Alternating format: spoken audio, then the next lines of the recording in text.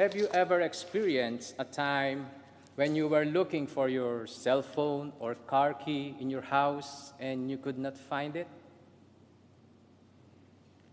But you know you just placed it in that particular area of your house.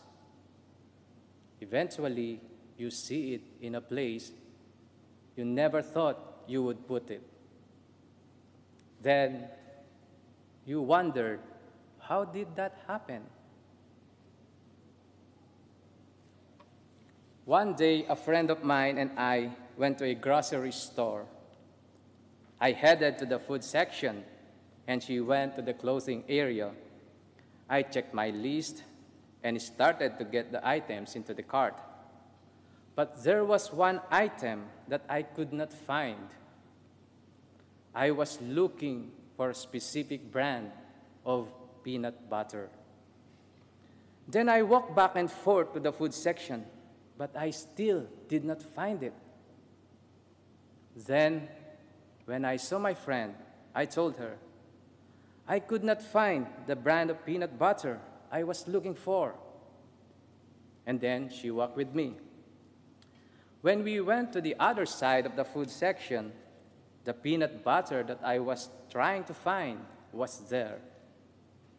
There were a bunch of them in that area that could quickly notice. But I passed in that space many times, but I did not see the peanut butter.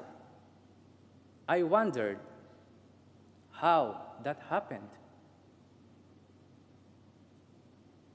In our gospel today, the disciples were terrified when they saw Jesus walking on water. They thought it was a ghost.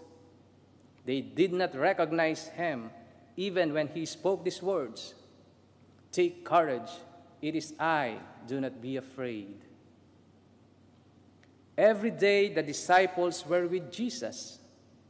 They conversed with Jesus daily, but still they failed to acknowledge him.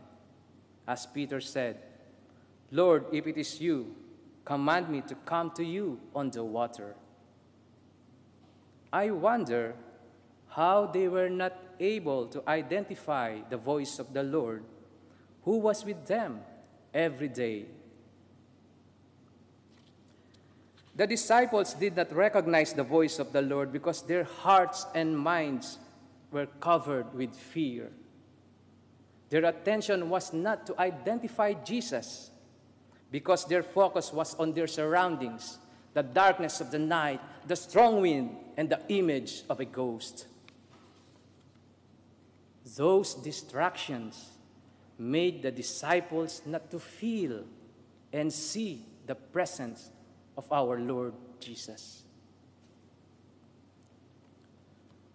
I realized I had a similar experience as the disciples. The reason why I did not see the peanut butter, although a bunch of them were displayed, because every time I go on that side, my attention focused on the other goods surrounding the peanut butter. I was distracted by other food products. Whenever there are things preoccupying us, we lose our focus. Sometimes we misplace our belongings like our car keys or cell phones because at that time we put them in a particular place. Our focus is not there. It is like when we pay more attention to what the worries or challenges in the world can cause us than to what the Lord can do for us. These worries and difficulties keep on multiplying to suffocate us until we faint, and our hope in Jesus fades. Like Peter, he started to sink when he paid more attention to the strong wind than to the presence of our Lord Jesus. However, even if our hearts and minds cluttered with anxieties and fear, Jesus never gives up on us. Just call upon His name, and He is ready to pull us from the pit of anxiousness. When Peter began to sink, he cried out, "Lord, save me!" And at once Jesus stretched out His hand to save Peter.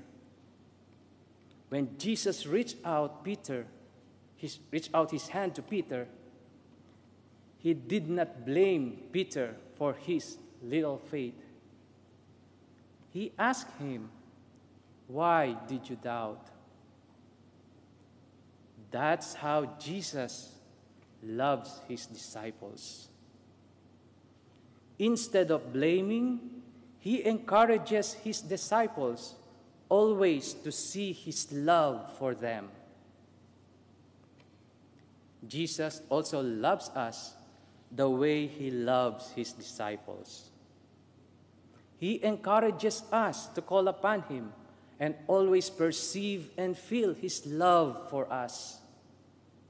Just like Peter did when he was sinking, he called upon Jesus. Let us always remember that Jesus, our Lord, is constantly there for us, to walk with us and help us to get through the storms of life. Let us also keep in mind that everything in this world, especially the calamities in life, has no power over Jesus. Our Lord Jesus is just a prayer away. Even in very silent prayer or whisper of His name, He indeed hears us, and He is always waiting for us to call upon Him. If prayer becomes part of our life, we will never lose our focus on Jesus, even if we are surrounded by all the worries and problems in life. Through prayer, we are always connected to our Lord Jesus Christ, who loves and gives us the power to walk and continue our purpose in life. For when we are connected to Jesus, no earthquake can shake us. When we are connected to Jesus, no fire can consume our dreams. And when we are connected to Jesus, no disasters in life that we cannot overcome, because Jesus, our Lord, loves us so much.